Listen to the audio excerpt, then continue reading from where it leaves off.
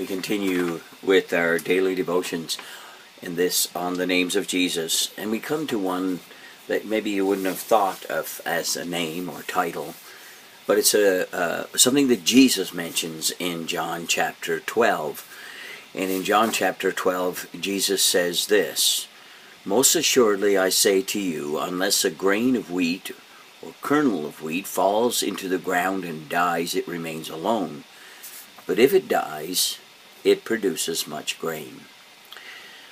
Now, in this context, Jesus is speaking of himself as a grain of wheat or a kernel of wheat that falls to the ground.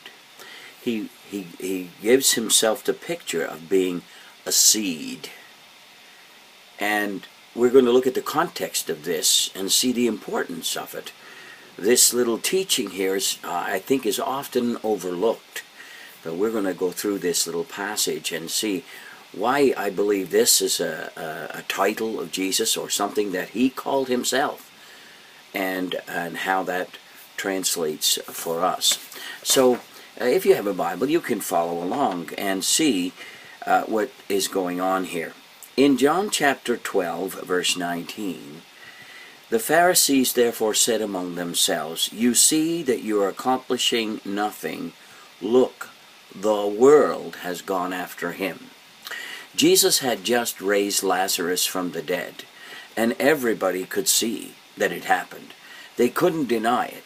Matter of fact, they were so upset about it that they thought they plotted to kill Lazarus to get rid of the evidence. You can see that these Pharisees, these religious rulers, had no desire for the truth, nor to follow Jesus. They were looking for political expediency to the point where they were willing to murder for it. And of course, eventually they did. But instead of Lazarus, they murdered Jesus Christ himself. And so they were frustrated with it. But not only were they discovering that the whole world was going after them, the Pharisees said, but it wasn't an exaggeration. Others were coming to find Jesus. And so in John 12:20, it says, "Now there were certain Greeks among those who came up to worship at the feast." These weren't Jews. These weren't Jews, but they were what we would call proselytes. They were non-Jews who were believers in the God of Israel. And they came up to Jerusalem. Now they could only worship in the court of the Gentiles, but they came and worshipped as much as they could. But then it says they came to Philip, who was from Bethsaida of Galilee, and asked him, saying, "Sir, we wish to see Jesus." Now this was a little startling for Philip. The reason why we know it was is because Philip came and told Andrew, and in turn Andrew and Philip told Jesus. Because these weren't Jews. What should we do with these ones that are Gentiles? Yes, they believe in the God of Israel, but they're Gentiles. And so his popularity of Jesus Christ had reached beyond even the borders of Israel, reached beyond the nations right around them, like Syria and Tyre and Sidon, and in these other areas, and over towards the east. Now it was all the way to Greece. They were Greeks who had come, who had traveled a great distance, but they wanted to see Jesus. So Philip goes to Andrew and says, "We got these Greeks, they want to see Jesus." So Andrew and Philip said, "Well, let's go talk to Jesus about it." And Jesus' answer was rather different. He didn't answer them about, well, tell them to come. Of course, he had often said that, come to me. So it wasn't that he wasn't going to see them, but here's what his answer was. Jesus answered them, saying, "The hour has come that the Son of Man should be glorified." Now his answer was in the evidence that now, as the Pharisees said, the whole world is going after him. Jesus said, the time has come. The time has come for the Son of Man to be glorified. What did he mean by that?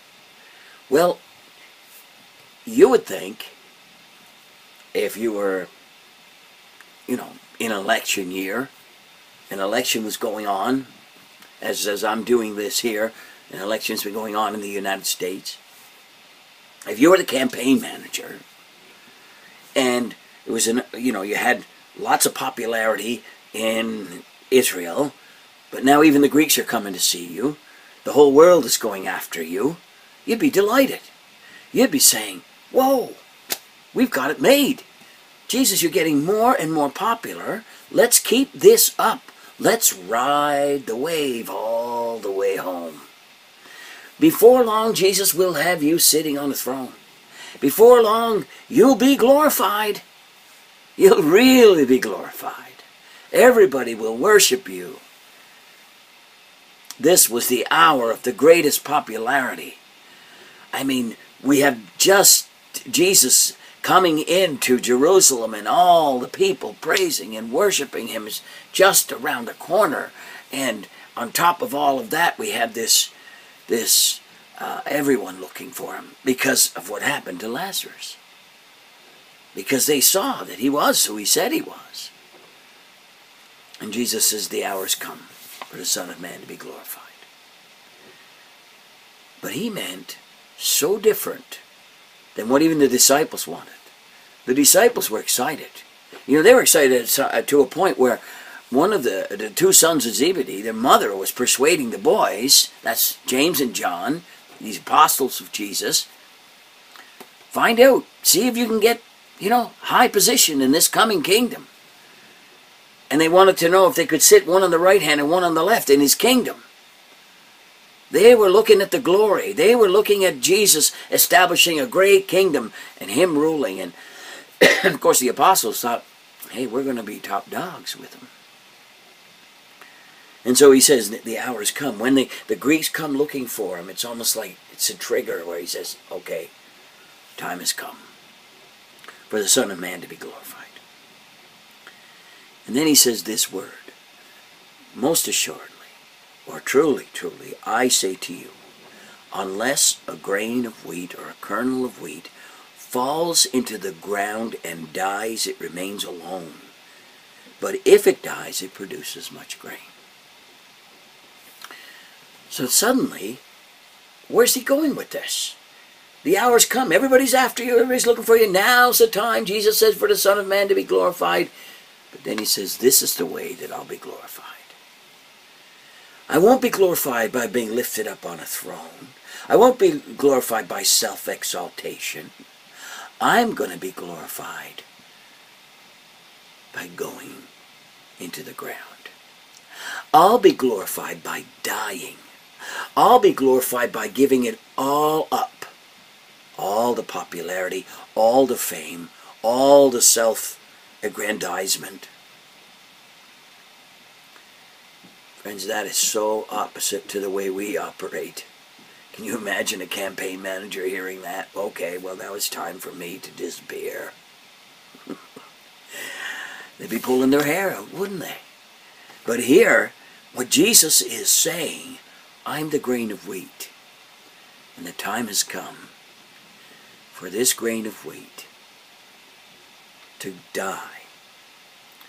Because he says, unless this grain of wheat falls to the ground and dies, it will remain alone. What is he saying here?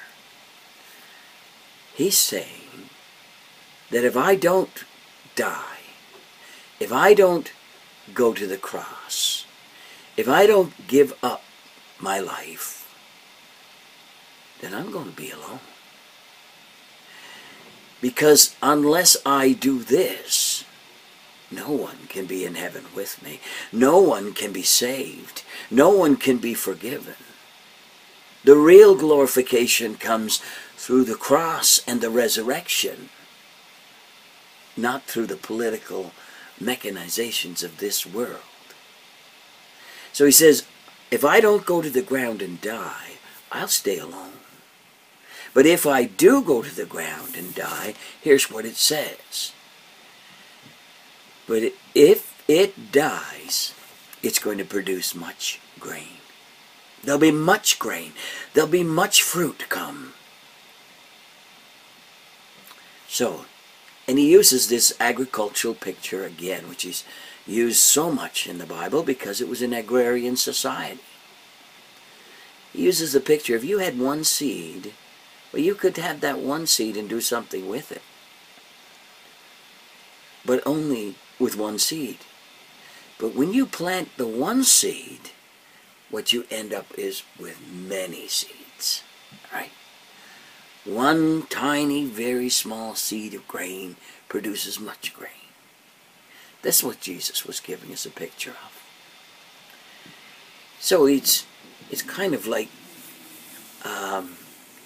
this multiplication factor. Jesus said, I have to go to the ground. I have to die. Because just like a seed goes in the ground and then it ends up producing more fruit, so must I. And that's why he calls himself the grain of wheat here. The kernel of wheat. And there, the glorification of Jesus Christ does not come from him setting up an earthly throne, but it comes from going to the cross. Listen to what he says next. He who loves his life will lose it, but he who hates his life in this world will keep it for eternal life. Not an easy saying. And when he says hates his life, he's not talking about you saying, oh, I'm so depressed that I want to die. No, that's not what he's talking about.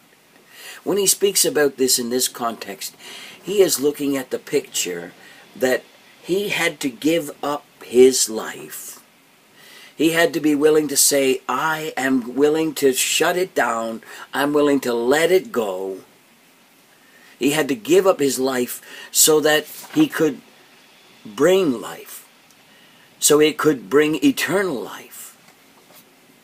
But he wasn't just talking about himself now. He starts with himself because he, of course, is the one who did die for our sins. And as a result of his death, life comes to multitudes. Everybody who has ever will and was and will be saved, it will be because Jesus Christ, that kernel of wheat, went to the ground and died. It's because he gave up his life.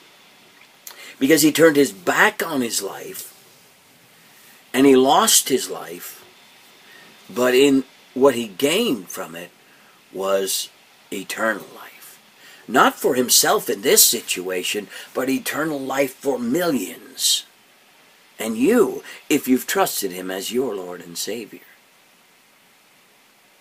It's such a beautiful picture that he gives here. But there is a cost involved. There's a cost where you're willing to say, okay, I am willing to give up my life to the point where I say, I hate my life anymore. I must go this way. I must be willing to sacrifice my life so that his life rises up. That's what Jesus did. He sacrificed his life so we could rise up and be saved.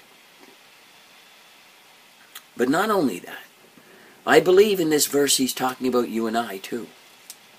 And he's saying you need to follow my example in life. If you love your life, you're going to lose it. But he who hates his life in this world will keep it for eternal life.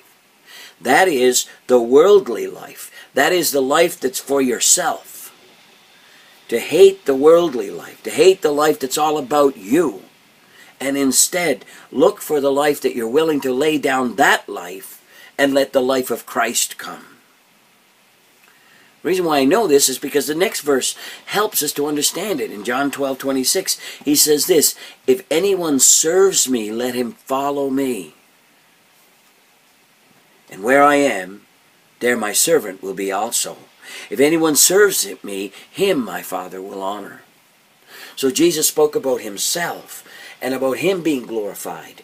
But his way of being glorified, the way up was the way down. So by going down, then he was exalted to the heavens. But also by going down, he was releasing much fruit. He was bringing the salvation of sinners. He was bringing in a harvest. By planting one seed of grain, much grain was going to come. But then he says, now I want you to understand. He says, whoever loves his life will lose it. But whoever hates his life in this world, and that's the context, in this world, whoever holds on to the worldly life and wants that's their focus, that's their life, in the end, they lose everything. They don't gain it all. But whoever is willing to give up this life in this world and accept the life that I have for them, the new life, that means in an inward dying to self here. That's what he's speaking of. Dying to your way, dying to the world's way, dying to sin, and living to righteousness. Living to serve God. The reason why I know that is because it says, if anyone serves me, let him follow me. And where I am, there's where my servant will be. And so not only is Jesus Christ calling himself the grain of wheat, and we see the result of him dying and rising, but he's asking you to become that grain of wheat that's willing to be planted. He's asking you to say, Lord, not my life but yours. He's asking you to agree with the Apostle Paul, who said in Galatians 2:20, not I, but Christ, who lives in me. This is what he's saying. This is what he's calling us to. And I want to encourage you with all my heart and soul to come to know the Lord Jesus Christ. And in order to do that, you need to say no to the world and yes to him, to die to the world. So the Apostle Paul said, I've been put to death with Christ. But it's no longer I who lives, but it's Christ who lives in me. And the life that I now live, I live by faith in the Son of God who loved me and gave himself for me. Galatians 2:20. And also for the believer that I die daily. The Bible says, take up your cross. Jesus said, take up your cross daily and come after me. In other words, take up your death daily. Death to the world, death to the world's way, death to sin. Death to that whole way of life where it's all about me. But instead, it's a life to God. God's calling you to be his servant. If anybody serves me, let him follow me. The Christian life is following Jesus. It's serving Christ. It's knowing Christ. It's dying to the world and living to God. Well, this is the pattern that we discover. And what's the result of that? You too will bear much fruit. You'll bear fruit in your life. Jesus said, remain in me, and you'll bear much fruit. You'll bear the fruit of the Spirit of God in your life, because rather than sin coming out, righteousness comes out. You'll bear fruit in being a blessing to others, so that rivers of living water will come from your life as you're trusting God and walking with him, instead of walking in sin. So instead of scattering, you're gathering. Jesus said, it's one or the other. You're either a gatherer or you're a scatterer.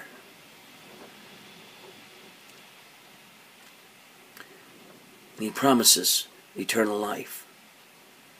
Real life is there. Death to self and life to God. You know what's interesting about this passage? Most Christians even say, well, wherever I am, that's where Christ is. But here's what he says in this verse. He says, if anyone serves me, let him follow me. Follow me. And then where I am, Jesus said, that's where my servant will be. Christians are meant to follow Jesus. Christians are meant for wherever he is, that's where you want to be. It's not, I'm a Christian, and wherever I am, that's where Jesus wants to be. It's the other way around. He's the Lord. I die to myself, and I say, Lord, not my will, but your will be done. Not my life, but your life. Not my way, but your way. And he says, then him my Father will honor. Those are the ones my Father will honor. How are you doing? Who's in charge? Are you willing to lay down your life? Are you willing to be like Christ, who says, okay, Lord, it's not my life. It's yours. It's not my time. It's not my energy. It's all yours, Lord. And as you are willing to yield to the person of Christ and say, not mine, but your Lord. Not my life, but your life. Then wherever he is, that's where you'll be. Because he'll be guiding your footsteps. You'll be saying, Lord, I want to follow you. Lord, show me, guide me. Lord, my life's not mine, it's yours now. It's yours. That's what a Christian is someone who says, that's not my life anymore. It belongs to God. I have died to my way of life, and now it's his life that matters. And as that grows in us, and as that's the way that we walk and learn to walk, we discover the life of God in us, through us, and coming from us to others.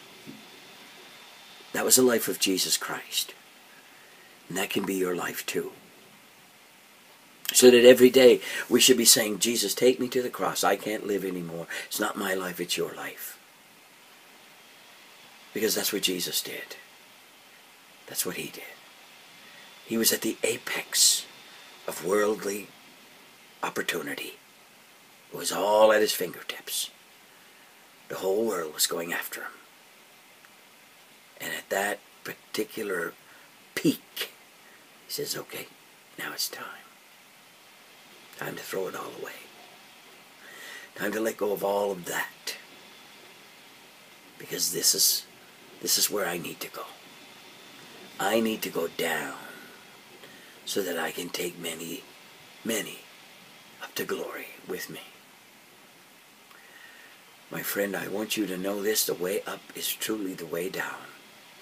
It was so for Christ and it's so for you. But in this beautiful picture of Jesus Christ being that grain of wheat, oh, he is to be worshipped and praised because he was willing to give it all away. He was willing to let go of it all. Was it easy? No. No. Father, if it's possible, let this cup pass from me. Nevertheless, not my will, but your will be done. Was it so difficult? Oh, of course it was. He sweat great drops of blood. 3 times he was on his face. He was weeping to his Father. He was a man of sorrows and acquainted with grief. But he went. And he died. Hallelujah. He rose from the dead. He's opened heaven's doors. And whoever wants to, whoever's willing to come to him and die. Die to self. Live to Christ. Will have eternal life. Oh, that's the life of the Christian. The life of the Christian is to go to the ground in this respect. It's a picture, okay? The life of the Christian is to say, it's not my will, but your will be done. And you will never regret this life. This is life indeed. I praise God for the grain of wheat that went into the ground and died. Because Jesus Christ has borne much fruit. And I pray that my life will have the same heart, same attitude. Don't be snared by the world and its ways. Whatever it is, it's all fleeting and temporary. Let's keep my eyes on Jesus Christ. And may you, if you're not a Christian, may you discover that this is the life that God is calling you to. He's not calling you to a life where you throw a little God in your life and carry on. No death and no resurrection life there. No powerful life of Christ coming in that kind of life. Not at all. He's calling you, yes, to die to self. To say, it's not my will, not my life anymore. So repentance is, it's a turning away and a turning to. And discovering the true life of Christ, which many have and no one has ever regretted. That's my challenge to you today. God bless you. You too need to become that grain of wheat so that you can bear much fruit. So here's a song I wrote, again, a number of years ago. It's called Take Me to the Cross. And it is the idea that we are to die to self, that the life of Christ may live. This is the way Jesus walked. This is what he did. And he calls you to that same life. Oh, Jesus, take me to the cross. I can't live anymore. You said one would follow you to deny himself, take up the cross, follow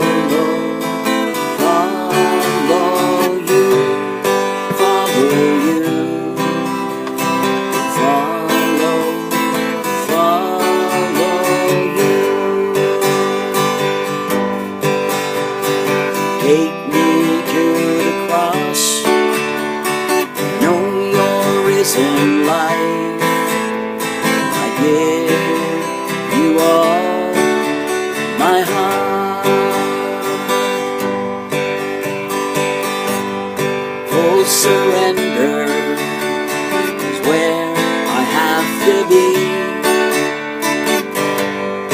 Everything, Lord, laid at your feet. All or nothing, it's hot or cold, for it's no longer I that's living here, but you, Christ, living in me, but you, Christ, living in me. Take me to the cross, know your risen life. I give you all my heart. This moment is all that I have to yield and let you have your way. For without you, there's nothing I can do. Take my life, my heart and my ways, for all belongs to you, to you. All belongs to you. Take me to the cross, know your risen life. I give you all my heart. Oh Jesus, take me to the cross. I can't live anymore.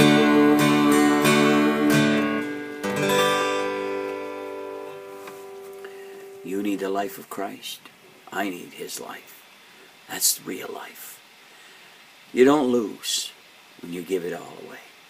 Jesus Christ, in the end, counted it a blessing.